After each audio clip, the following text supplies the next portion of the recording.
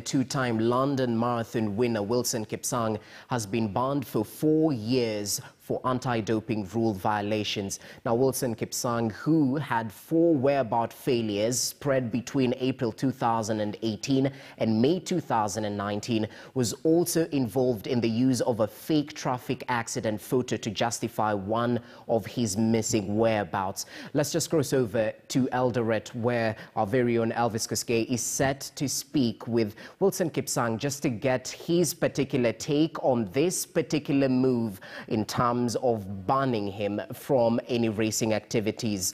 Let's cross over to E10 rather, where Elvis Koskei is live. Elvis, a very good morning to you.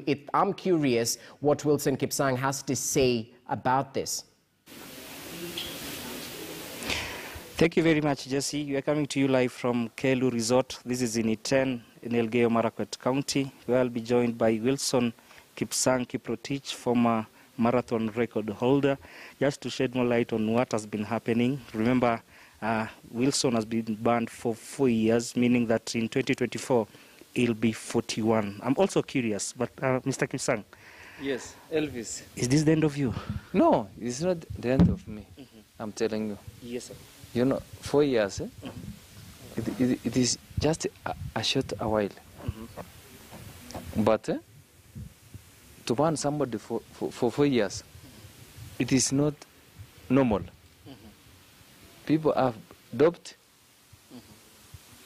People have been found to have doped for 4 years. They're banned for 4 years.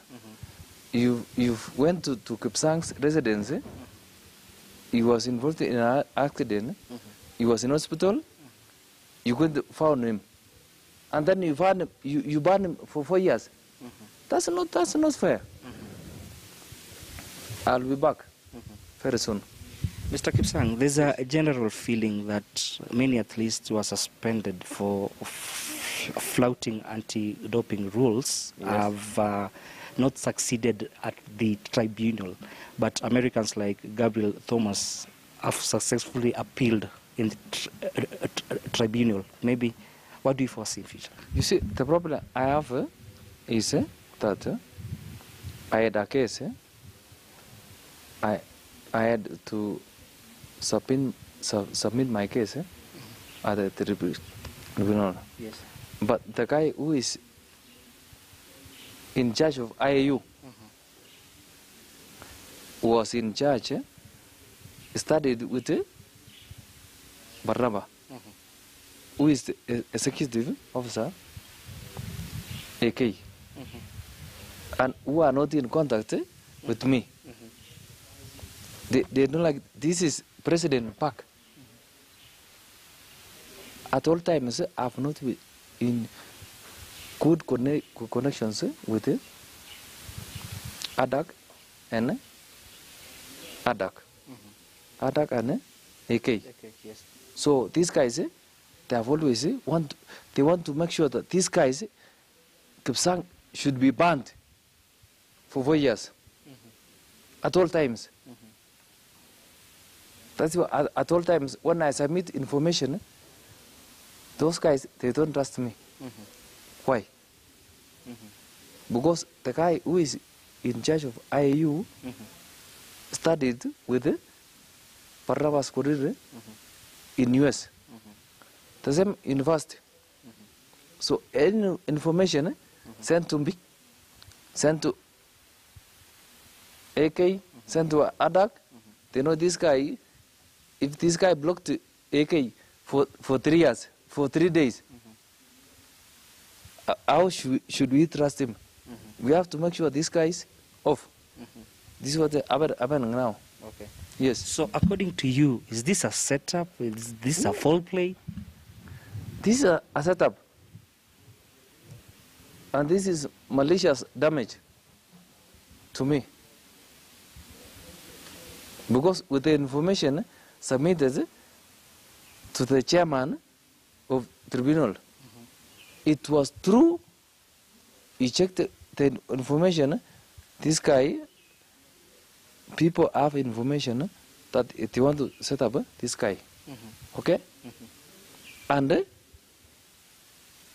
before they make their decision, AIU made sure that if you rule against the Kipsang, because the information was true, that I had no information to lie in all those information.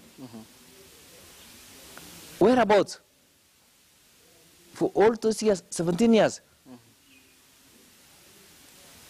I've been tested almost 120 times with no positive test.